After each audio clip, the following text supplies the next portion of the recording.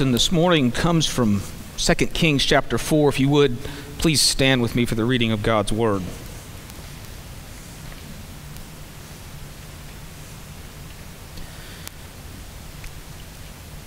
Now the wife of one of the sons of the prophets cried to Elisha, "Your servant, my husband, is dead, and you know that your servant feared the Lord, but the creditor has come to take my 2 children to be his slaves." And Elisha said to her, "What shall I do for you? Tell me, what have you in the house?" And she said, "Your servant has nothing in the house except a jar of oil."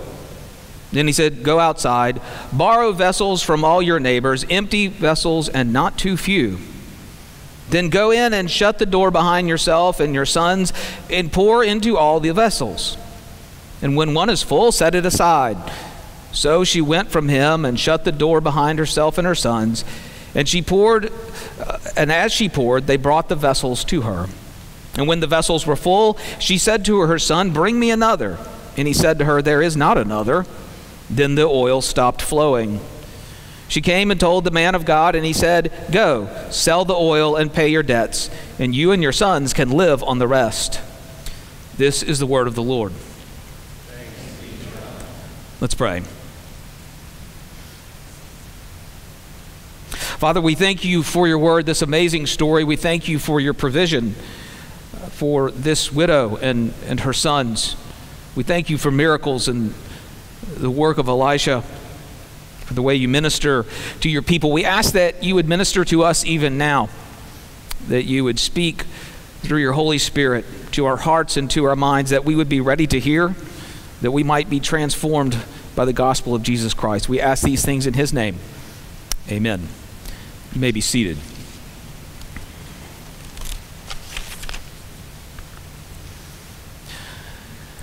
In 1939, The Grapes of Wrath came out, one of John Steinbeck's best-known novels. It tells the story of a family by the name of Joad. They lived in Depression-era Oklahoma. They were unable to pay their debts, and the family farm was foreclosed on by the bank and kicked off their land. They end up moving to California to seek work in the fruit orchards there. While the story itself is fictional, the basic scenario of it was anything but. It's estimated that between 1930 and 1935, some 750,000 farms were lost to bankruptcy and foreclosure.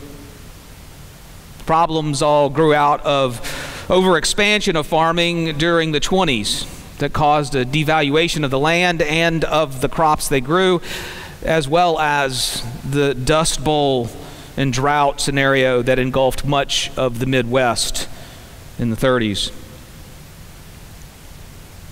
As people lost their land and their livelihood, their homes, they were caught in a spiral of ever worsening vulnerability as the system failed them and as opportunists preyed upon them. It was a brutal period. Farmers have always been vulnerable to the whims of the weather. And this is particularly so, even more so, in ancient Israel, a land with fairly limited water resources to begin with. It could go from bad to worse just by missing only one rainy season. Today we're looking at a story in which Elisha performs a miracle in order to help a family that was caught by the problems of a broken world and broken systems that exposed their vulnerability and put their very lives at risk.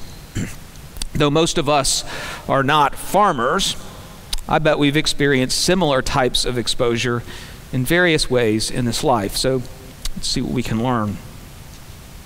Now, the story begins with the wife of one of the members of this sort of prophetic school or society that was present in Israel. We learned earlier during the period of Elijah that there were a couple of these.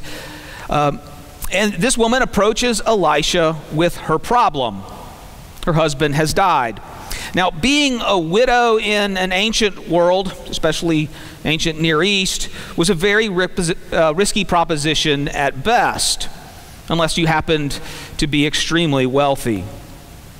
Because women really didn't have an opportunity for any sort of honorable employment available to them. But this woman has 2 sons, and that really ought to leave her in a reasonably well-provided situation, right? It'd be better to have more sons, but sons can work. They can provide. However, her husband, and both of these people are anonymous. We don't know who they were. There's a Jewish tradition that says that this was Obadiah, who was the head steward of Ahab that we read about earlier, clearly one of the members. We don't know if it was him or not. But whoever they are, he left her with another problem. That problem was debt. So if you had a lean year as a farmer in the ancient world, you'd take out a loan to buy seed to plant for the next year, for the next crop.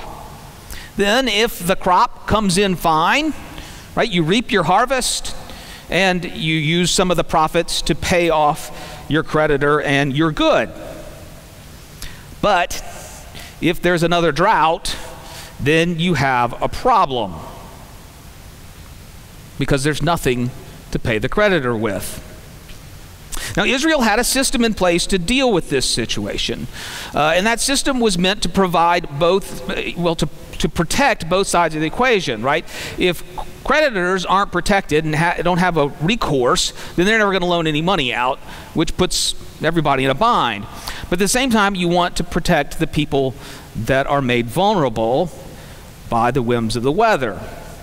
The system is spelled out in Leviticus 25. It's also, other details are in Exodus and other places. But basically, if a fellow Israelite becomes destitute in their situation, you should loan him money without charging interest to him. But if things get real bad and he still cannot pay you back, then he could sell himself to you in order to work off the debt, right? It's sort of like showing up to a restaurant, you can't pay the bill, you end up washing dishes for a little while or something to pay for your food. Now, this isn't slavery in the sense that we think of slavery. It's sort of the old South chattel slavery. This was sort of an indentured servanthood, if you will, where you would work for your creditor until you could pay off the debt, or until a year of Jubilee came along, and then you would be freed. You could go back home. That said, if you couldn't pay off your debt, this wasn't exactly a voluntary situation either. So in this dire situation, if her husband had been alive, he might have been indentured to his creditor, but her sons would have been left to her to work the farm with her. And if they could have a good crop, they could pay off his debt and he'd be back. But since he was dead, the creditor was going to take his 2 sons, and they're probably pretty young, in his place. This leaves the widow with a farm to work, but no money, right? She can't hire any laborers, and she doesn't have the physical ability to do it all by herself. So suddenly, she is now in danger of losing her sons, her home, her farm, and perhaps even her life, right? If things get worse. She could end up a beggar. She could end up having to do something dishonorable. It could get really, really bad. And so the system that was meant to protect has now made her vulnerable. And it's not just the system, right? Because in her position, she could be exploited by just about anyone. Now, we don't know the creditor's situation. Nothing is said anything about that. He could be a rich fat cat that's just looking to take advantage of her demise. Or perhaps, right, the drought has left him just as desperate as she is. He may be overextended and needing her sons just so he can work his farm and pay his bills. We just don't know.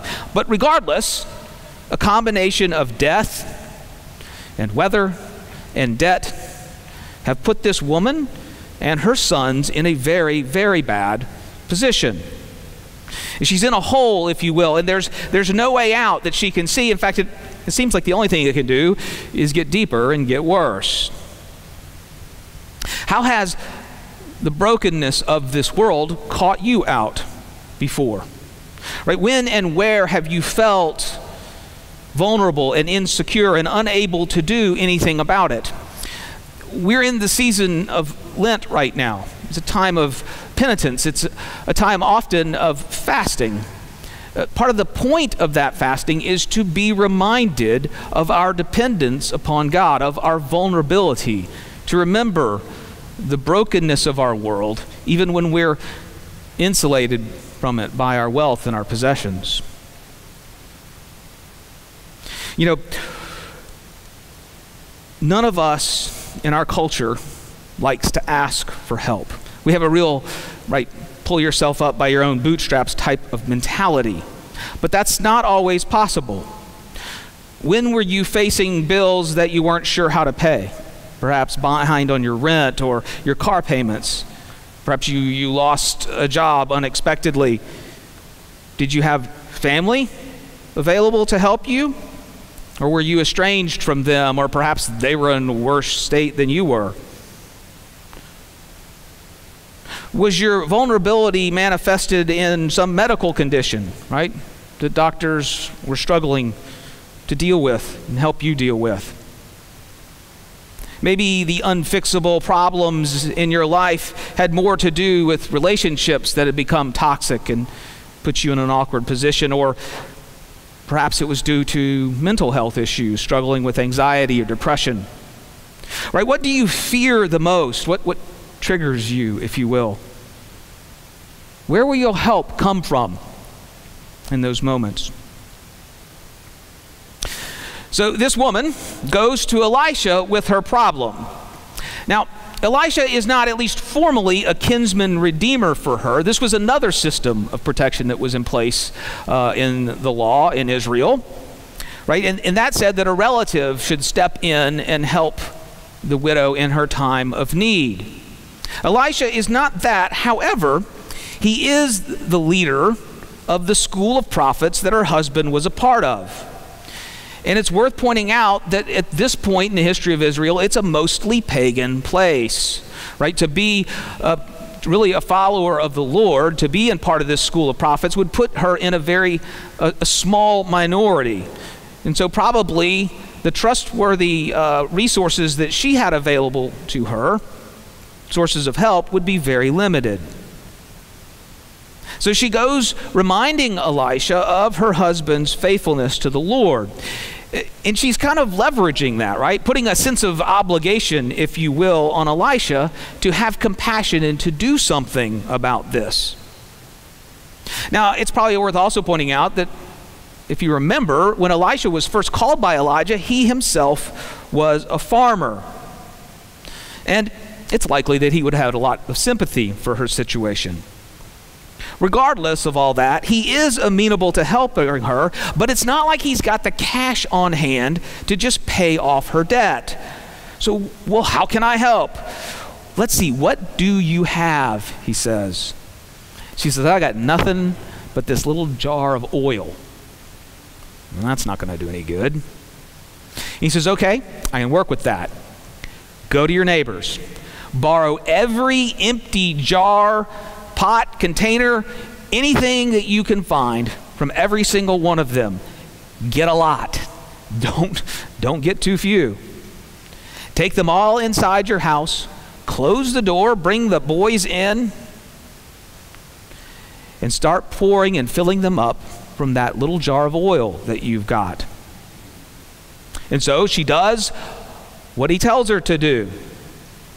They go in the house, she gets the sons, they start lining up the jars that they borrowed. And she starts pouring. And she fills each one up, one after another, until she runs out. And it's amazing. It's an incredible miracle. And it reminds us actually of one of Elijah's miracles. If you remember with the widow of Zarephath, she had but a little bit of flour and a little bit of oil, and he was hungry, and he says, make me some bread, make me a cake to eat. And she says, I don't have enough. And he says, just trust me, make one. And so she makes bread, and there's enough for him, and enough for her son, and enough for her. And she does this every day throughout the drought, and that's how they survive, because of Elijah's miracle. But in this case, it's not just enough to survive, but it's more oil than this woman and her sons could ever consume. Right? It's a lot of oil. So she goes, she tells Elisha about the miracle, and he says, great, sell it. Sell it all. Pay off your debts. The rest of it is your nest egg. Live off of that. You're set. So a couple observations about this miracle. First, it requires a certain act of faith on behalf of the woman, right? She has to go to the trouble of collecting the jars from her neighbors. And then she has to go inside and she has to keep on pouring. Do you wonder if she was thinking, what if I had gone to one more house? Right? I'm not sure she realized that the excess was going to end up being money in her pocket. If there was that one last house, if I'd had a couple of more jars. Because you have to realize olive oil is a pretty valuable commodity. It'd be worth a lot of money. Second, Elisha doesn't actually seem to do anything more than give instructions in this miracle. The flow of oil clearly comes from the Lord, right? He's the one at work providing for the needs of this widow and her sons. That's not to say that Elijah is irrelevant. These sorts of things just don't really seem to happen when Elisha is not around. But there can be no doubt of the Lord's activity and involvement in this. Third, the miracle itself actually involves the widow herself. It involves her resources. Elisha doesn't just simply hand her money or even the oil itself. This oil comes from her jar. The Lord has looked upon her and found something that is redeemable, something useful, something of value, something that she doesn't likely even believe that she has herself. Now, to be sure, she is in no way, and her jar of oil is in no way sufficient to meet the need or the problem she faces. Right? It's not that she's special, it's that she's special to God. It's just one little jar of oil. There's nothing bootstraps about any of this. But imagine how worthless and vulnerable she must have felt in her need and in her desperation. I mean, the only thing that she seems to have going for herself is enough chutzpah to go demanding help from Elisha. And even that is just born out of desperation. But the Lord multiplies that little bit of oil she has into a full provision for her. And think about the behind doors part. This gift is from the Lord, but it is her oil that she sells. No one in town can really question where this came from or how she got it, where she's the rightful owner or not. I mean, she borrowed the jars, but they were empty when she got them, and they're not worth a whole lot. And nobody gave her the oil. Clearly, whether the people around her could perceive this miracle or not, this is a woman who, from outward appearances, seems to have some degree of resource. What level of respect must she have gained in this town? Right? She goes from a weak and exposed widow to a woman of some ability. How must this have helped to restore some of the dignity that she felt like she lost in her moment of vulnerability? She has been redeemed by this miracle, given value, given esteem. It's more than just provision for her need. And friends, this is a picture of the gospel. How are you lacking? Do you realize that God finds something in you, even in the midst of your lack and your failure, something that He sees that is beautiful because you're made in His image, something that He wants to redeem? Jesus died to save you because of something God sees in you. He doesn't wish you were someone else. He just wants you to be His so that He can make something beautiful out of your lacking. You know, debts are a common metaphor for sins in the Bible. Occasionally I'm asked about the Lord's Prayer. You know, there's sort of two translations, two versions out there. Forgive us our trespasses, for we forgive those who trespass against us, or forgive us our debts as we forgive our debtors. Which one is better, Pastor? Well, so literally, it's debts and debtors. But of course, those refer to our sins and our trespasses. Friends, Christ died to make up for everything that is lacking and insufficient in you and in me, right? To heal all of our brokenness. And he did it because he loves you. Your needs, your debts, your lacking, in spite of and even because of those things, God sees something in you worth healing, worth fixing. And he sent his son to take on all of our brokenness and to die for us and make us whole. Lastly, this miracle, as amazing as it is fundamentally very practical and redemptive. Now, we throw that term redeem around a lot in church sometimes. Have you ever thought about what it means to redeem? To redeem something or someone is, and this is just a good old dictionary definition here, to compensate for the faults or bad aspects of something, which is to say to make up what is lacking, or to gain or regain possession of something in exchange for payment, that is, to buy back something. So, for example, we talk about redeeming a coupon. Right? If you redeem a coupon, you present it with your purchase to the seller, and he is buying it back from you by discounting the product. The coupon isn't worth anything in and of itself until it's redeemed by the seller of the product. So when God redeems us, he pays for our sins with the blood of Christ, right? As Paul tells us, the wages of sin, the results of sin, the cost of sin is death. Right? Jesus had no sins. We have plenty of sins. Jesus dies anyway, so his death can pay for our sins. That's how God redeems us or buys us back. But Elisha's miracle is redemptive on behalf of the widow as well. It doesn't pay for her sins, but it does pay for her debts, which are very real and could cost her and her sons her home and maybe even her life.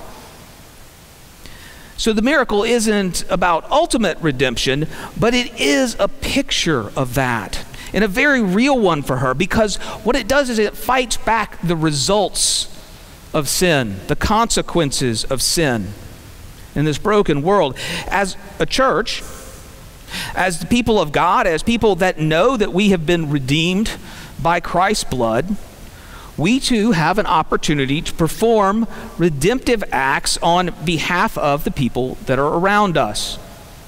We aren't saving them from their sins when we do that, but we are helping to save them from the devastating effects of sin in the world in smaller ways. And we don't have to perform miracles in order to do that. We just need to apply the resources that God has given us to the needs that are around us. This is how we love our neighbors. We look around to find people in need and we help them. We give generously. Right? This is one of the reasons that we partner with New Hope High School. We're about to take up a gathering of food in a few minutes here for New Hope. We've bought refrigerators for them. We've done any number of things in the past. Right? The kids at New Hope High School are on the fringe because of difficult situations that they find themselves in their lives. Right? Regular high school hasn't worked out for them. They're in danger of failing to graduate. And they're about to get lost from regular society.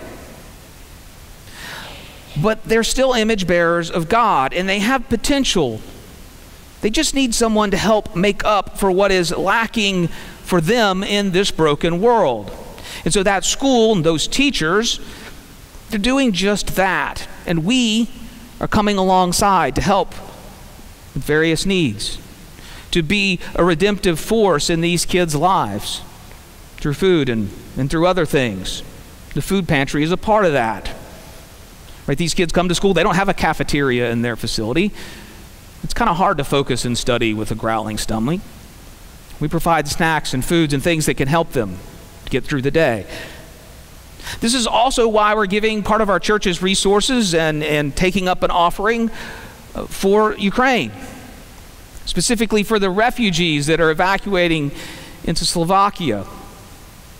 It's a picture of the gospel to perform redemptive acts on behalf of others, to help make up for the ravages of sin that are magnified most in war, even more than any other situation. These acts help people to regain some piece of value and esteem that they should have as image bearers of God in a world that is robbing them of that at every step.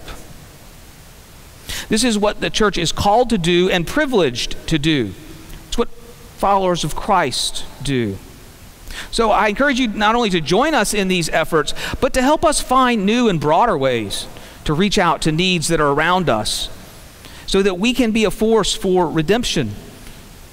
A picture of the grace of Christ in our community and in our world. I don't know if you follow or pay attention to the El Arroyo signs. Most of them are pretty funny. They had a really poignant one, I think it was yesterday, maybe the day before. It said this: "You cannot do all the good the world needs, but the world needs all the good that you can do." I'm not sure that they understand how wise that actually is. The world needs all the good we can do, because when we do it out of the grace of Christ that's shown to us, it becomes a picture of that to people that are hurting because of the brokenness of the effects of sin and the fall. And friends, this is the beauty of the gospel. So I ask you again, where is your own weakness and need? How have you received the grace of Christ in your life? How have you been redeemed by Him? You know, one of my favorite Christmas carols is one of the very hardest to sing, but I love the lyrics to it. It's "O Holy Night." Got some really high notes, a lot of range. It has this wonderful line in the midst of it: "Long lay the world in sin and error pining, till He appeared and the soul felt its worth." Has your soul felt its worth because of Christ? Do you know what it means to be treasured by God so much that He would give up His only Son to pay your debts? How can you share that with others that are around you? If you know what it feels like to be loved and treasured by God, then how can you share that grace and generosity with others that are suffering in this broken world? Because sharing the love of the Christ is what the gospel is all about. It's not just what we receive, it's how we experience it when we begin to share it with others. We receive grace and we give grace. And there is no greater hope in this broken world. Amen? Amen. Let's pray. Father, we thank you that in the midst of our great need and suffering, you sent your Son, and we thank you for his sacrifice on our behalf. We thank you for your generosity, for your care for our material needs and emotional needs, all of the things that we need. And we thank you that you've called us out as a community to care for the needs of each other and for those that are around us. Help us to grow in that grace, to experience the truth of your gospel and to share it with those that are around us. Transform us by the Holy Spirit. We ask these things in Jesus' name. Amen. Brothers and sisters, let's stand now and in response to the preaching of God's word, confess our faith with ancient words, with the words of the Nicene Creed. Christian, what do you believe? I believe in one God, the Father Almighty, maker of heaven and earth, and of all things visible and invisible, and one Lord Jesus Christ, the only begotten Son of God, begotten of his Father before all worlds, God of God, light of light, very God of very God, begotten not made, being of one substance with the Father, whom all things were made. For us men, for our salvation, came down from heaven, and was incarnate by the Holy Ghost, the Virgin Mary, and was made man, and was crucified also for us under Pontius Pilate. He suffered and was buried, and third day he rose again according to the Scriptures, and ascended to heaven, and sits on the right hand of the Father. And he shall come again with glory to judge the quick and the dead. His kingdom shall have no end. And I believe in the Holy Ghost, the Lord and giver of life, who proceeds from the Father and the Son, and who with the Father and the Son together is worshipped and glorified, who spoke by the prophets. And I believe in one holy Catholic and Apostolic Church. I acknowledge one baptism for the remission of sins, and I look for the resurrection of the dead and the life of the world to come. Amen.